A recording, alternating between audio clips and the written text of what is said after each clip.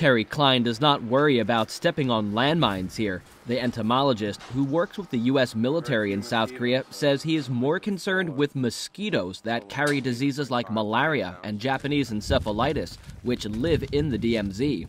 The whole area, I mean, it's a four-kilometer wide area, and that area then is just composed of grasses and low-lying areas that provide mosquito habitat.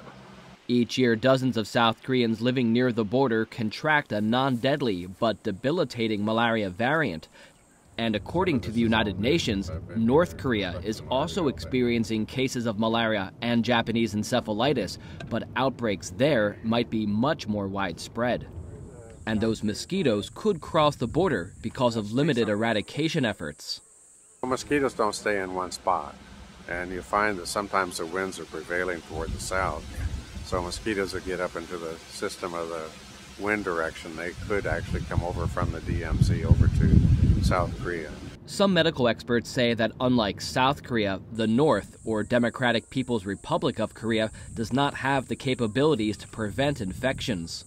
We have to establish within the Democratic People's Republic the kind of laboratories that ministries of public health need in order to understand where the disease is, what the burden of the disease is, and what age groups it's striking.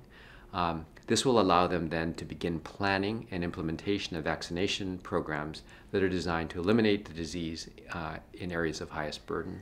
For his work in identifying the malaria-carrying mosquitoes, or vectors, Terry Klein was honored by having the insect named after him, the Anopheles kleini. As it turns out, it currently is probably the primary vector of malaria near the DMZ. Now that mosquito season is just about over in Korea, Klein and his team will count and then send off the captured bugs for testing. Jason Strother and Malte Kohlenberg for VOA News, Seoul.